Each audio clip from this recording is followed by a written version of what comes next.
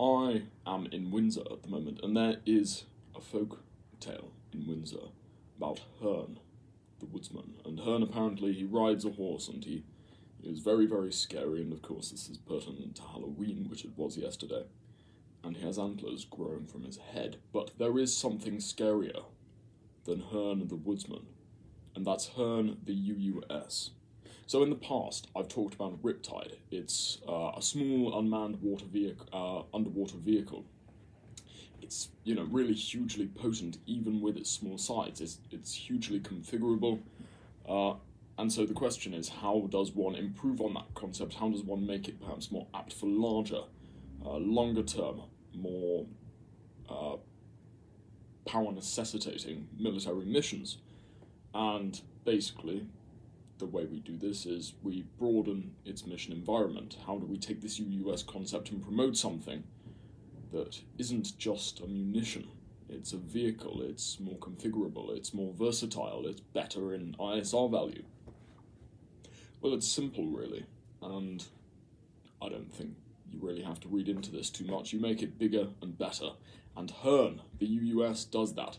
It is, for lack of better descriptors, really, it's an ultra-chunky, hyper-configurable, super-compatible UUS.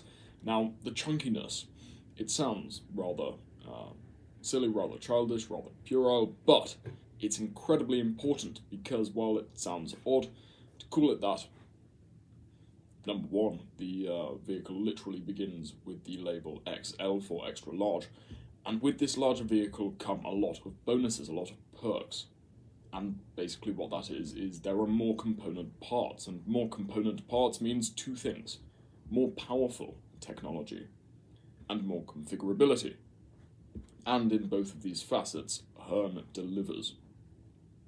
And I don't know whether I'm pronouncing it correctly, but I'm going to continue to pronounce it that way. So all in all, it tries to deliver, and I think does, superior payload integration, sensor packages, mission planning, electronic architecture, and actually a lot more mothership integration to deliver what is pretty agile for its size, and an adaptive, extra-large UUS solution. And basically what that means is that it has a plethora of mission-capable modes, and basically loads of mission capabilities, which makes it more versatile, which makes it more usable, and higher value, and that's a very good thing. And so what I mean by this is that its versatility, that I do constantly drone on about and do excuse the pun, is a key component, and that can basically broaden the mission environment and basically allow a larger UUS to perform a lot more function than perhaps a smaller UUS, which, by its physical size restriction, as we were talking about this in the generalization versus specialization video, it cannot necessarily be as configurable, as versatile, because it's limited by its size. So what we see with Herne is a lot of advancements. We see advancements in battery technology, in propulsion technology, in autonomous technology, and this means that its robustness, a lot of it, and what allows it to fulfill its function, comes from its ability to squeeze a lot into a larger space, but a relatively small space compared with even a few years ago. And this gives it, relatively to a few years ago, significantly more longevity, longer range, really decent speed. It's rather agile, while maintaining the low profile that a UUS has to, because it's got to be stealthy and lie below the waves. Unlike other UUS, I think Riptide doesn't have this, Herne has configurable electronic systems, and that's not to say that it's just the type that makes electronic systems compatible with certain configurations of payload, or a configuration that changes, sensorability. This is something that basically can entirely change the electronic infrastructure in order to best suit the warfighter's needs, and that's an incredibly good thing, because it means that one can maximize and adapt per the mission parameters, which again makes it even more specific because it's configurable. And it means it can have a lot of specific purposes, meaning, in effect,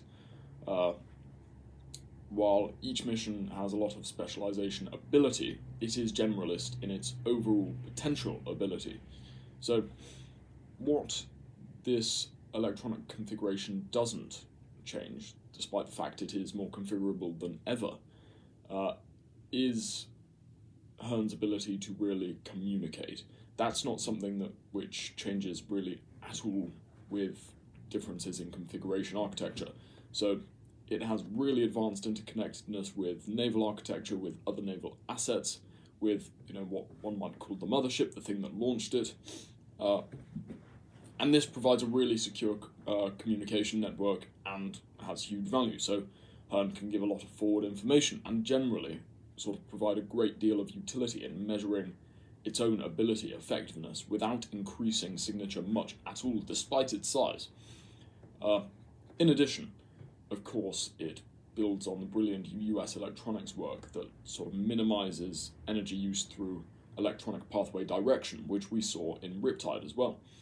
And that minimizes profile. That's actually really important.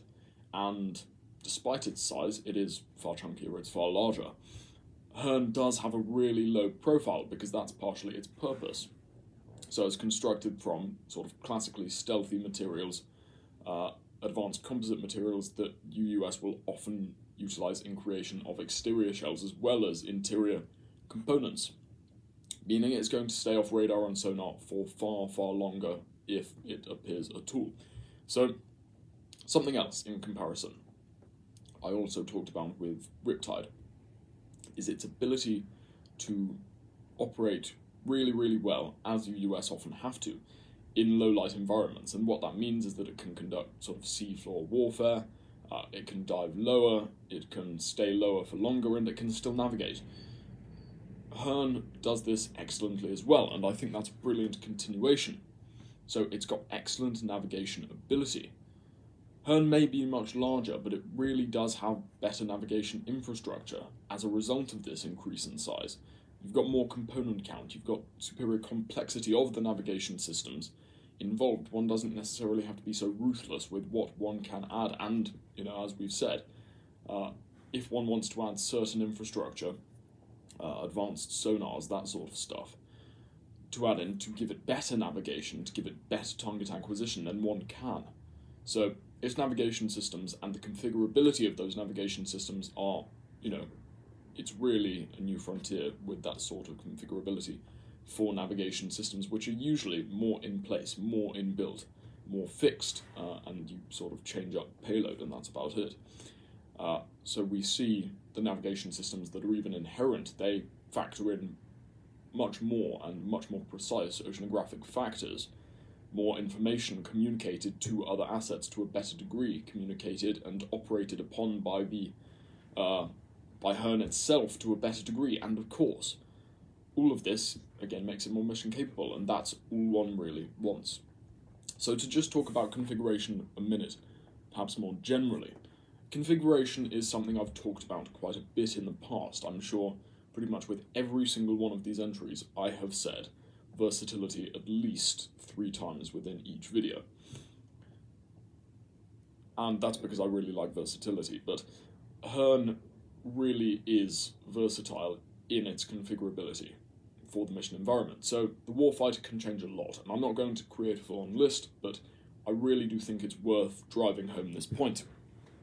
The warfighter can change platform size, really inherent structural differences. They can remove or add hull sections to change its size. So while it is extra large, one can minimize size, one can maximize size. It really can change. One can change the launch platform. It can be launched from ships, submarines, harbours or docks of some sort. It can adapt payload space, of course, as you'd sort of assume.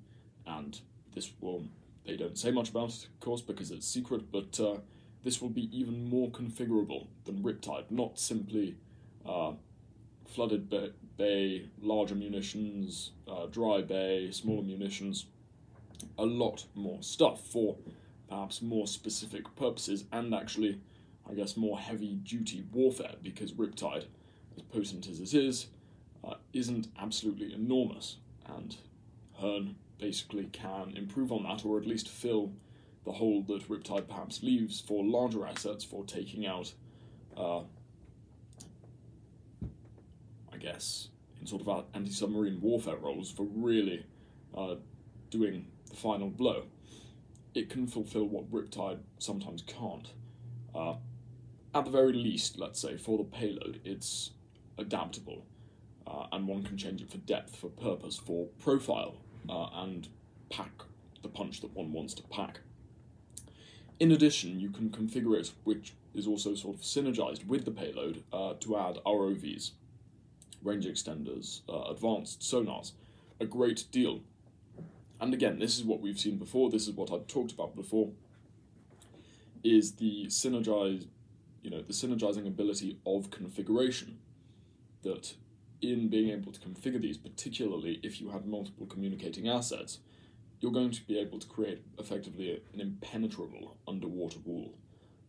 Really impossible to get past defences if you're implementing both Riptide and Herne, and that's really all one needs for underwater warfare, because the fact of the matter is submarines are going to find it particularly tricky to get past this sort of stuff if one has multiple assets in the area. It will be a case of pretty much sheer dumb luck at that point.